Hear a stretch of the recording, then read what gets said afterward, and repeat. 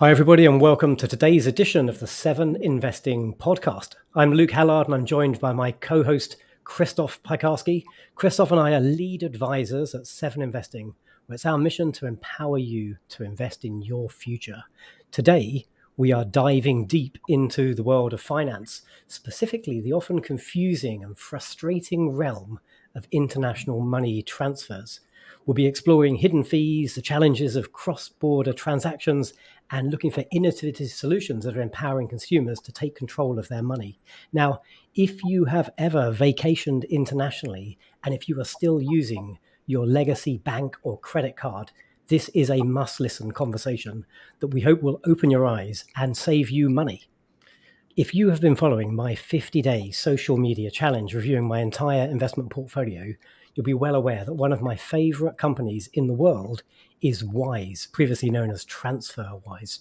And for anyone unfamiliar, Wise is a global technology company revolutionizing the way we move money around the world, with a mission that's simple yet powerful: to make international money transfers instant, convenient, transparent, and incredibly affordable. Basically everything that traditional banks are not. I have been a personal and a business customer of Wise, plus a shareholder, for over 2 years now. And Krzysztof, I was in Austin a couple of weeks ago paying you a visit, and you also remembered that you were a Wise customer. Indeed, you had me open up my account, and I realized that I have $700 in there from previous international transfers. So, yay, Wise is great. And while we were in Austin, the Wise team were kind enough to invite us both into their offices, have a chat, meet the CEO, understand more about the company. And we thought we'd have a great follow-up conversation today to really go down the rabbit hole with a particular aspect of that conversation we were having face-to-face. And so to guide us through the complex landscape of today's call, we've got a very special guest joining us on the podcast, Rina Wulfing from the North American policy team at Wise. Rina, welcome to the Seven Investing Podcast. Thank you so much for having me. Excited to be here. Now, before we dive into the specifics of Wise's approach and the challenges of the money transfer industry, could you give us a little bit of background on yourself and how you came to be involved with Wise's policy team? I'd love to. Thank you. So I'm currently at Wise as a policy lead for North America. That means I work with different governments and regulators on how to make cross-border payments better for everybody, right? And previously to this, kind of on the policy track, worked for two different members of Congress, specifically on financial services policy. Most recently was chief of staff for a member of Congress from Washington State, which is where I'm from. And then previous to the Hill, as they call it, I worked in Senegal relatively briefly at a nonprofit there. And what brought you to Wise? What initially drew you to their mission of making international money transfers more affordable and transparent? One thing that struck me about Wise and the people who come to work here, and I wonder if this was your experience as well, being in the Austin office, is everyone has a pretty personal story as to why they've connected with this mission to improve cross-border payments. And with that mission-driven focus, everyone I spoke to, one, was so impressive, right? But then also just seemed so committed to the cause in a way that was, one, very cool and also resulted in a very, very good product that I had been using previously. So I guess previous customer is maybe the fastest way to answer that.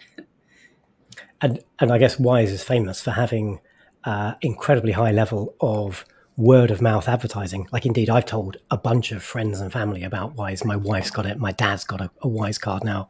And I talk about it on the Seven Investing podcast quite often too. Oh, that's fantastic. Yeah, I think over 60% now of our customers come from word of mouth. So all thanks to you. Thank you. Krzysztof, you told any friends and family about the Wise? I have. In fact, I spent part of my time in Sicily, so all of those payments are now much easier for me, which actually leads me to one of the main points to start off with first is how much of a problem is this that you're solving? Cross-border payments, I think our sustainable growth can be attributed to how much of an issue cross-border payments is, right? You see thousands of reports from all sorts of different countries and individuals and businesses focusing on how to, quote unquote, solve the cross-border payments problem, right? And that's because cross-border payments are expensive, they're slow, they're not transparent, and they're incredibly inconvenient. And WIZE has, in my opinion, made a huge impact in the marketplace in terms of solving those particular issues. And I suppose one particular issue you're focusing on right now is trying to eliminate junk fees. And that's going to be a big sort of thread for our conversation today. Could you give us a headline? What do we mean by junk fees? Where's this term come from? And why is this a big focus area for WIZE? Sure. So when we launched our own junk fees initiative, so conducting consumer research, learning more about how Americans felt about junk fees, it was in response to this being a key focus of the Biden administration. And there, they officially refer to charges that are unnecessary, unavoidable, or inflate pricing while adding little to no value. So we wanted to learn more about this, mostly because there didn't seem to be a lot of consumer research out there as to what junk fees actually meant. What do consumers think they are? How are they impacted by them? And also because it was so closely related to our mission, which is specifically transparency in cross-border payments and specifically addressing exchange rate markups in cross-border payments. And if we think about junk fees in other domains, so maybe things like overdraft fees or hotel resort fees, like I've read some arguments that junk fees can have certain benefits. Like if you have overdraft fees, maybe that deters you from like having risky banking practices. Like how would WIZE respond to that argument? Are junk fees always bad? Yeah, and I think there we didn't necessarily have a stance on what junk fees are bad and why they exist. It was more, what does the average American think, right?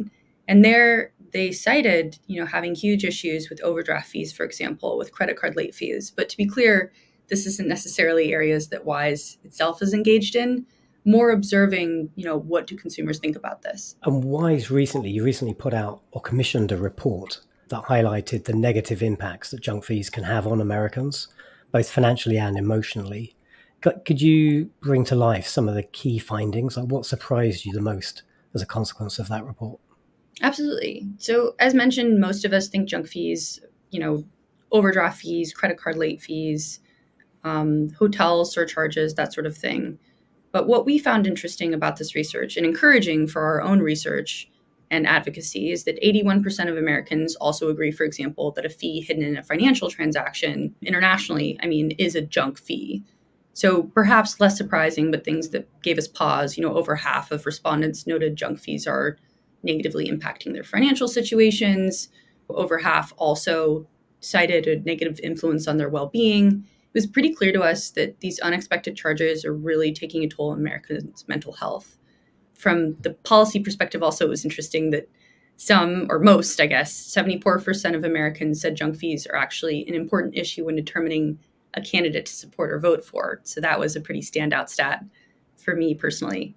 Rina, can I ask you a question, rhetorically speaking? I teach rhetoric, so this phrase called junk fees is fascinating to me. Is that a technical term, or is that these fees are bad? Right. No, that's such a good point from a rhetorical standpoint, right? Because it's inherently negative, right? The junk fee. And no, there's not a legal definition of the word, at least not the term that the administration's using, right?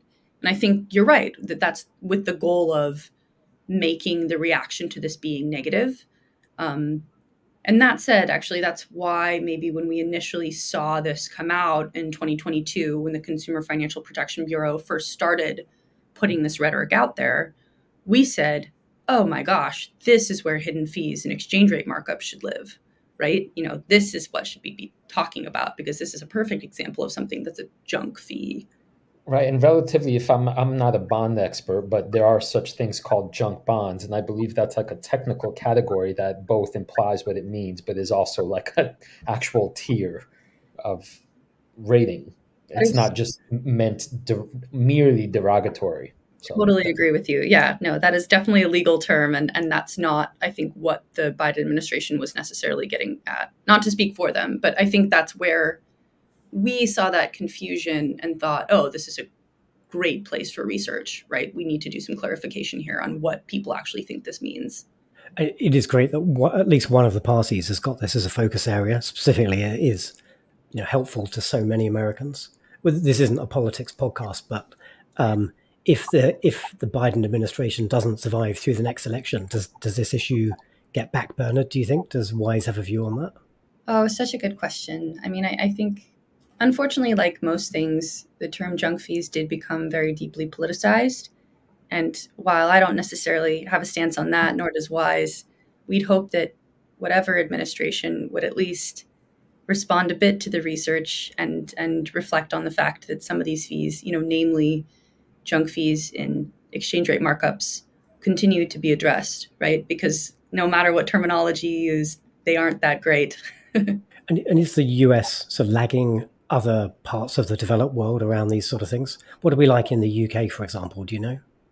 So I think transparency is stronger in the UK. There have been, initial laws put out. And I think what we continue to find, similar to the US with the 2012 remittance rule, is there continuing to be loopholes, which is why I think a full approach where it's not just approaching governments, but it's also working with other companies in the system is pretty critical. And that's actually where, if I can briefly pitch WISE Platform, for example, we connect our infrastructure with other payments providers in need of a good international infrastructure.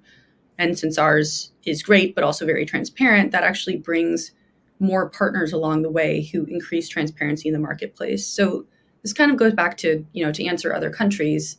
Yes, I would say that the UK is further ahead on the transparency front, but a piece of that needs to be outside of laws, right? It needs to also be market driven in order to truly get there. I think it's a really powerful part of the WISE proposition to a shareholder. Like I saw in the news just a few days ago, you've recently announced a partnership with Nubank in Brazil for their Indigo customers, so the highest tier of customers, to now essentially have, I guess, like a white labeled WISE international banking facility for Brazilians when they travel overseas. That's fantastic. Thank you. Thank you. We are so proud of the unique infrastructure that WISE has built, right? Unlike a traditional international payment where you need to hit a bunch of banks and central banks in order to get to your final destination. And each of those blips results in a fee, results in a delay. With WISE, because this is all done in a closed loop system internally, you avoid those blips. So sorry, I don't need to go on about this, but it definitely, is helpful, I think, for partners to your point. Would it be worth sidebarring just for a minute into how do WISE achieve that? What's the sort of secret sauce that have enabled you guys to achieve this sort of speed, transparency, and cost efficiency over the legacy correspondent banking system that everybody else uses? Absolutely. And that's, again, where that world-class infrastructure comes into play, where, if I'm sending money to my sister, for example, who's in Indonesia, that money actually doesn't cross borders, right? It goes from my US bank account details within WISE to an Indonesian bank account details and then to hers. It's quite brilliant, really. And it's something I so credit the founders for coming up with, because I think it's really changed the game in terms of cross-border payments. In that way, really addressing these 3 points of speed, cost, and transparency that are universally cited as being issues in the cross-border payments market. So I suppose as we talk about WISE's business model, what have been the biggest obstacles, do you think, that the company's faced in this mission to try and land these capabilities into all the countries you operate in? Oh, well, I'm going to come at this with my bias in that I'm, in the policy space, but regulatory hurdles in some countries have been just enormous. And you see this in the United States in particular, where unlike every other G7 country, was at least taken steps towards allowing for payments access. So allowing payments companies to directly access payments rails. When you say the sentence, it makes sense to do this. The United States still requires you to basically be a depository institution or virtually a bank, right? So this is where you see fintechs, folding themselves over to become, a lender, for example, just to access the payment system, something that's been a huge hurdle in the United States in particular, which is such an important market when it comes to remittances. And that's a bummer. Yeah, I guess. And if you're not a bank and you don't have those that sort of direct access, you've almost got one arm tied behind your back when you try and offer these capabilities, both to international customers trying to send money into the US, but also for US citizens using WISE or a WISE platform partner to send money out. It's just slower, I guess. Yeah, absolutely. Slower and way more expensive. And that's where, a huge nod to the UK where in 2018, we were the first non-bank to directly access the system, right? And as a result, we were able to, because of the reduced partner fees, the lack of blips that I mentioned earlier, payments went from 15 minutes to under 20 seconds or instant. And we were also able to cut customer costs by 20% right away. So just a testament to how important access to payment systems is for improved cross-border payments. And to what extent is it a sort of a national challenge or a state-by-state challenge in the US? Ooh, that's such a good question, because I do think the states have been trying to come together to acknowledge the fact that there needs to be some sort of more consistent framework, right? And that's where a huge nod to the Conference of State Banking Supervisors, to individual state banking leaders, has been awesome and inspiring, and it's been awesome to try to work with them on this.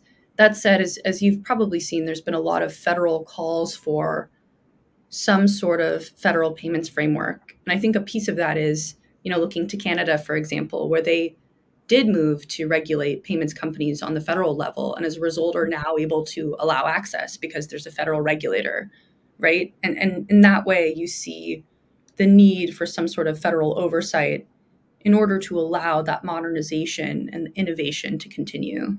I always like asking what seem to me really dumb, simple questions. And there's one I have on my mind. One of the things that I was so impressed by, just not only how WIZE works internationally, just the ease and transparency and speed, but when I opened up my app, I saw that there was a 4.85 APY interest rate, which led me to wonder, how am I getting paid more than, say, my Apple Goldman Sachs account? And so forgive me for the simplicity of this, but what yeah. Yeah, no, I'm so actually glad you asked, 'cause this is a pretty new feature of ours, it was launched in 2022 or even 2023, I believe. And basically, we were earning a ton of interest off of the balances that we were holding with our partner bank, right? And we wanted to, in the nature of wanting to be transparent and affordable, pass those savings along to our customers. This is actually pretty novel, right? In the sense that while we very clearly are not a bank, right? We are not managing these funds for our customers. That's actually the role of the partner bank, who's also creating that interest. We're just passing that along. And so that's been a really interesting, I think, journey on the state level, right? Explaining the differences, and then slowly, because again, it's a state-by-state system, getting approved by different states to be able to pass this interest along to our customers.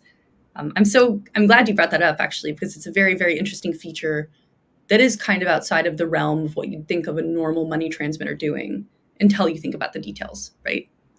Right. And to play devil's advocate, that phrase, just passing it along, seems too good to be true. I mean, how often are companies actually acting actively on behalf of the customer? But there it was, right? And so now I was left with the choice. I said this to Luke, like, why would I not put my money into my WIZE account if the APY is higher than any other bank that I'm using? And also it allows me to transfer my money easily, both to settle my gambling debts to Luke and also my life in Sicily. He got lucky, by the way, the way he got that's a side story, but regardless. So yeah, it feels almost like a too good to be true scenario. And yet before my eyes, lo and behold, the interest rate is actually accruing. So I get this question a lot, especially when advocating for more transparency in the marketplace, right? Why is WIZE doing this?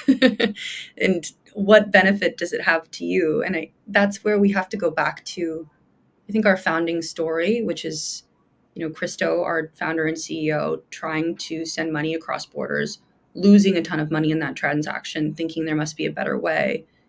And along the journey, picking up quite a few very excited individuals, including myself, who have also seen a similar thing happen and want to just improve the market in general. And I wish it was more complicated than that, like a lot of just really mission-driven folks saying, hey, we're sitting on this money, why? But it actually is that simple. It almost reminds me of like the early days of the Amazon story and Jeff Bezos and this ruthless focus on customer centricity. How do we provide the best possible service, and everything else is secondary? And this seems very authentically part of the WISE mission. You listen to almost every earnings call way back, and this is a very clear thread from the top. Thank you. Yes, and even the day-to-day interactions, the different employees here, you get the sense that everyone's kind of working towards this shared goal for a reason, and that's kind of cool. No, I'll pipe in here and just say this is so maybe a straw man kind of thing, but Yeah. In terms of competition from other financial institutions, Wells Fargo, for example, the main bank I use, some of the practices that were discovered there were outright malevolent, I would say, like not great, like forcing customers into all kinds of things they had no idea about, and so on and so forth. So I don't know. I don't mean to simplify like good versus evil. Like that's obviously right. too dualistic, but it does seem like there's an ethical core to WISE that seems to be fundamentally often not there in other financial institutions. Thank you. And I suppose not just within the company, but it's impressive the efforts you're making to influence policy, and as you said earlier, bring the US to the table in modernizing its payments regulatory framework and its banking system, really, in some ways, bring it up to par with some other countries where we're perhaps a little more mature. For example, we were talking about direct access to payment systems. I gather that is something that most other countries, including the UK, most of Europe, already offer. The US are kind of lagging there. Yeah, absolutely. I think that's a very clear point of being behind in terms of our payments system. Lack of direct access is pretty striking. Beyond policy, is WISE taking any other steps to try and drive modernization of the regulatory framework in the US? Transparency and access to payment systems are definitely our two most important principles when you talk about like regulatory interactions, but I think you can probably open that up more broadly to other things that would make cross-border payments better. And that's an interesting thing in the US in particular. While, we are by definition a country of immigrants, right? And there are many people with international lives here. It is striking how many Americans you interact with that have much more domestic experiences, right? So I think it's a little harder to deliver the cross-border message here in comparison with maybe other jurisdictions. And that's where conversations around small businesses, for example, are really interesting. Small businesses trying to go on that global scale. You kind of have to open it up past the more traditional cross-border payments user in a different country. So maybe we should turn our lens to the future and look ahead a little bit. So what are WISE's main priorities in the area of consumer protection and cross-border payments? Sure. I think on the note of transparency, we were very, very encouraged to see the Consumer Financial Protection Bureau, or CFPB, whose remit, includes remittances. They came out with a circular, or basically a clarification of existing law very recently, saying that you can't market $0 fees and then hide the fee in the exchange rate markup. That, believe it or not, was really cool and exciting and new. Even acknowledging that exchange rate markups are a problem was massive. So I think one of our main policy priorities is continuing to, push towards further clarification. Can we clarify that the remittance rule, when it says to show fees, it means fees and exchange rate markups too? I think that would go a long ways to address transparency in the market and to bring costs down, because then consumers could truly apples to apples comparison shop. So that's one principle. We've talked about already, access to payment systems. This would be within the remit of the US Federal Reserve. So they, in theory, could allow for some sort of payment-specific access to the Fed payment system, right? Currently, while we're unique from other countries in that we just have one master account that has everything, lending, access to the Fed's discount window, this sort of thing. Whereas other countries have moved towards a more focused access option for just payments companies. So that's our strong suggestion to the Federal Reserve. And we're not alone in these suggestions, right? The G20 cross-border working group, which is made of global leaders, including the World Bank, including the Fed itself, these recommendations are in that working group as well. It's not just one company fighting for this. It's truly a global effort. How do you envision the future of the industry evolving in the coming years? I think at WISE, something we say a lot is sending money across borders should be as simple as sending an email. And that's maybe the end goal, right? What if you could know that your payment will arrive instantly and it was free? And maybe someday we'll get there.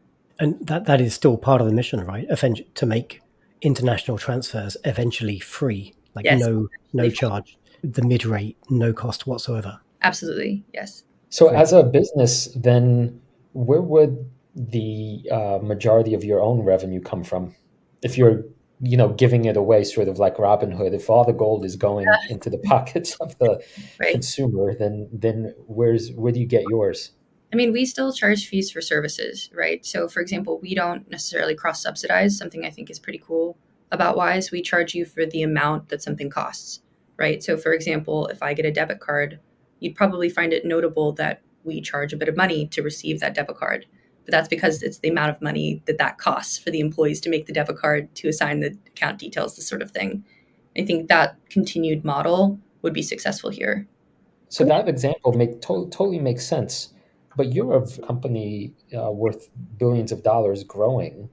And so the markup for, the cost of a debit card doesn't seem like substantial in terms of, an investor saying, oh, where's all the future growth going to come from? Yeah. So our products, as you know, span outside of a traditional remittance, right? So we also offer, for example, multi-currency accounts. So right now I have on my phone the option to go into different types of currencies, where I'd be able to, for example, when I'm visiting Indonesia or visiting a different country, be able to use the ATM with my ATM card and just operate completely in that currency, really living, traveling, et cetera, like a local. So that's one avenue.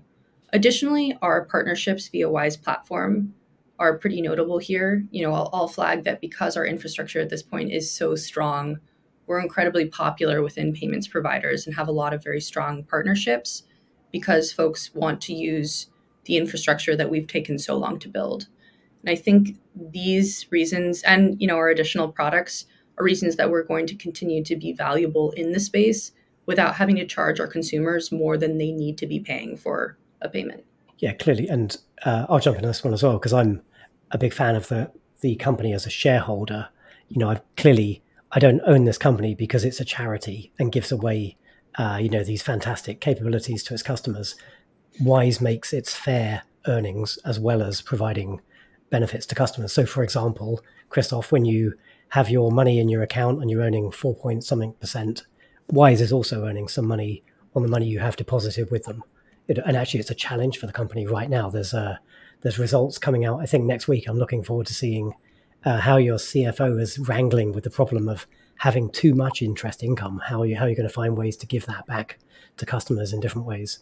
How about a 6% APY or 7%? Let's keep it going, right? Right. I'm with you. So, Rina, how does Wise plan to shape the future of financial services in the US? And you're advocating for policies that promote innovation, competition, consumer protection. Where do you see the company taking this mission? I think, continuing to improve the lives of people who live international lifestyles as much as possible, right? And that's everything from improving payments, right, through advocacy for transparency, through advocacy for direct access, taking a special look at folks maybe unique to the US system. So for example, small businesses looking to compete on that global scale, right? What sort of needs that they have that are unique to maybe your traditional individual cross-border payments user. A lot of that, for example, is the ability to link things like your accounting software. It sounds simple, but as someone that did mess up our own QuickBooks at a small business when we went international, I can definitely attest to how necessary that is, looking at their unique needs. And then finally, again, not to harp on the platform side, but in addition, supporting, smaller banks, credit unions, payments providers who do want to continue to provide their customers with high-level service on the international side and using Wise to do it. So that maybe on the market side, those are the ways that we're improving the cross-border payments market. And then also just through our mission, right? And you can see that maybe even going to our page on wise.com and noticing that we have a transparency tool. So you can actually look and see where your payment would be cheapest, even if it's not Wise. Through actions like these, we're not just driving down the cost of our own product, but we're driving down the cost of cross-border payments more generally, right? Improving that competition through transparency and showing who's actually being transparent, improving access to payment systems, not just for WIZE, right? But for other small players in the market who are also, doing good. I think this will lead to improved cross-border payments across the board, which is a goal of most people, I work with here. That's a nice transition, I think, to this notion of empowering customers. At Seven Investing, we offer fundamental research so that individual investors feel a little more confident in placing their bets because they know and understand the company. What can individual consumers do to protect themselves from junk fees and advocate for greater transparency in the financial services industry? I think first, being aware that there likely will be an exchange rate markup depending on the provider that you're using, being very cautious of advertisements, for example, that will show $0 or no fees, being conscious that will likely result in a fee. Also, and this is so the policy person speaking, but the CFPB has a great consumer portal, right? If something happens to you in your day-to-day financial transactions that you see as unfair, you can report it directly to the Bureau. And in a lot of cases, they're pretty responsive. So that's one way that you can protect yourself. But in terms of proactively looking ahead for ways that you can avoid junk fees, I do believe that continuing to read up, listening to podcasts like this, it totally benefits the consumer, right? And helps everybody out. And are there any other resources or tools that WIZE offer consumers to help them navigate these complexities? Yeah, that we do have a blog actually where you can go and search your specific question. So for example, I'm traveling to Italy and I want to know more about how to navigate the payment system there. WIZE has travel blogs like this that are really helpful. I can actually attest from personal, I didn't realize we had this until I went on a surf trip to Portugal and it was really useful. So that's one way. And in addition, we do have additional tools as well for small businesses in particular. So maybe in that way, you aren't necessarily finding everything that you need on small business platforms on the government side. So for example, ITA and SBA and different acronyms that mean the support systems for small businesses, you can actually find more payment specific information on the WIZE website on our blog posts. Very good, Rina. So if you started today's episode and you're planning a vacation and you're using your legacy bank or you're planning to use your legacy credit card, maybe have a little think about these hidden fees, these junk fees. Maybe your existing provider, although they're offering you free transfers, maybe there's costs built into that. Maybe a chance to go and ask yourself a few questions if you're listening to today's podcast about how you do international banking and how you travel internationally. Rina, thanks so much for sharing your time with Seven Investing podcast listeners. We really appreciate your insights. I appreciate you. This was fantastic. You've been listening to the Seven Investing podcast, where it's our goal to empower you to invest in your future. If you want to know more, swing by seveninvesting.com/subscribe and get a fantastic deal on your first month of membership and access to our deep repository of nearly 200 stock recommendations, deep dive videos, and regular company updates. Little secret, one of those 200 is a company we've been talking about today.